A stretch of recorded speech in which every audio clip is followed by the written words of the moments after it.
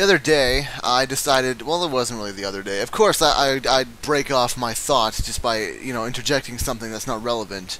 You didn't have to know that maybe, it wasn't the other day, it was the other week. I just decided to interject that for no real reason, and it's completely disrupted my fucking thought process.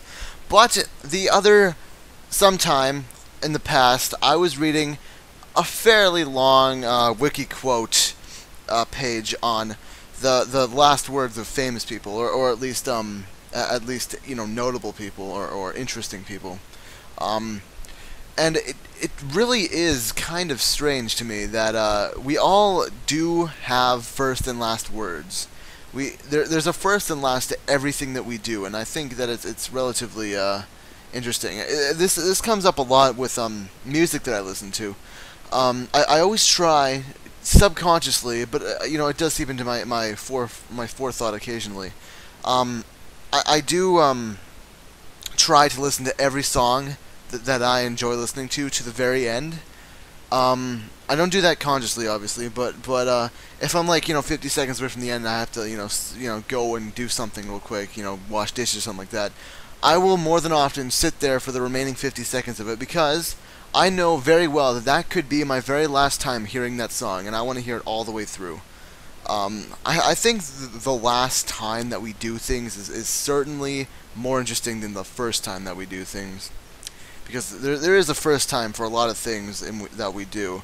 Like for me recently, it was my first time playing StarCraft, and I of course sucked dick.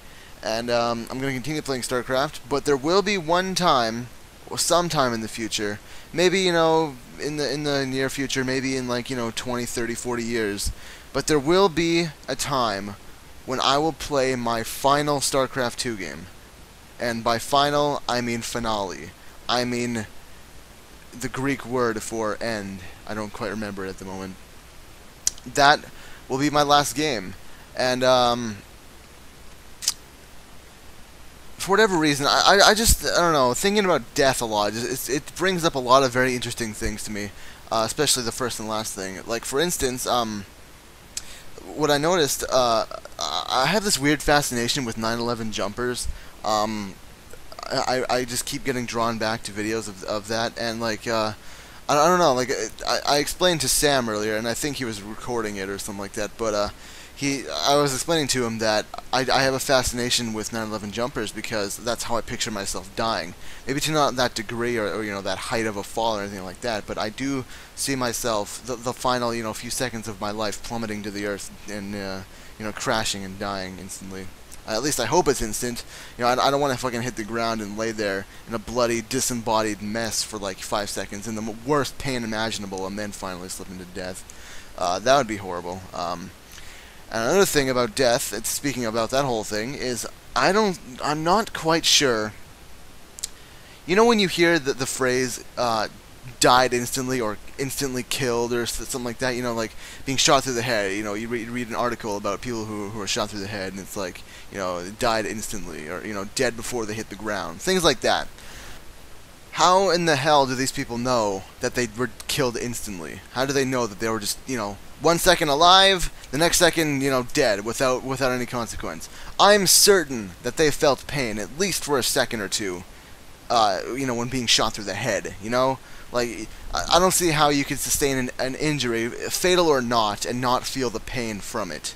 And that's why I kind of dread the whole falling to my death thing.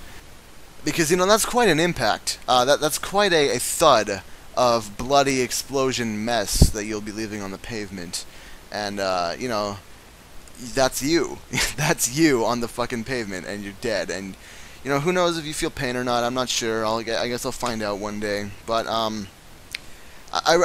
when I was younger, not that much younger, like 2 years younger than I currently am, which is of course 17. I am 19 now. When I was 17, I pictured myself dying in absolutely no way than killing myself. To that degree, I think I've changed my views quite a bit.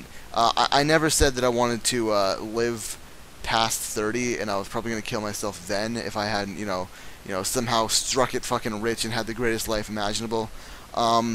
I was going to kill myself before 30. But now that I've matured a little bit, now that I've seen, things through different eyes and, noticed that, oh, I do have people who actually care about me now. Because, I was an angsty teen and I hated everything. But now I notice that things are beautiful and great, and I feel foolish for actually thinking that. I do think I'll end up killing myself, not because, not in like a fit of rage or not in like, because I'm depressed or anything like that.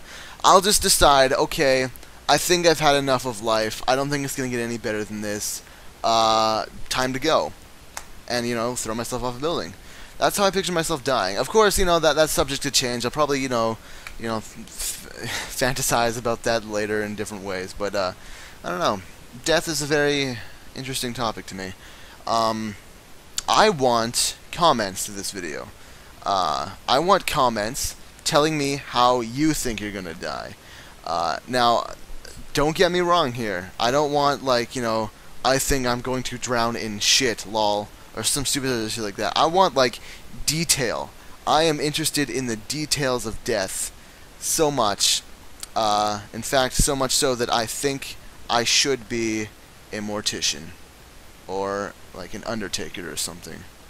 I should work with the dead. Because, I mean, for some reason, just death doesn't scare me as much as being dead. You know what I mean? Like, the mysteriousness of, like, the pain factor, or the instant kill or anything like that, or the final words, or, the dying in the comfort of, your family or shit like that. Boring way to die, by the way. That's not quite as dreadful to me as simply not existing on the planet Earth anymore. I mean, my body still might exist on planet Earth, but I don't think I'll have any, like, consciousness or any way to feasibly interact with the world. So, my being dead will mean that I will not exist for eternity. I will be done forever in this entire fucking gigantic universe. I will be gone and dead forever. And that sucks, because I would like to, at one point, at least see the human race attempt to make an effort to maybe collaborate, sort of, to colonize space. That's just, space is so interesting to me. The universe is very interesting.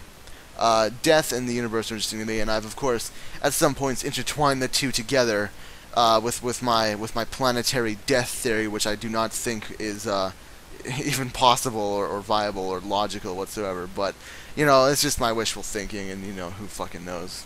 Anyways, I just thought I'd talk for a while. Goodbye.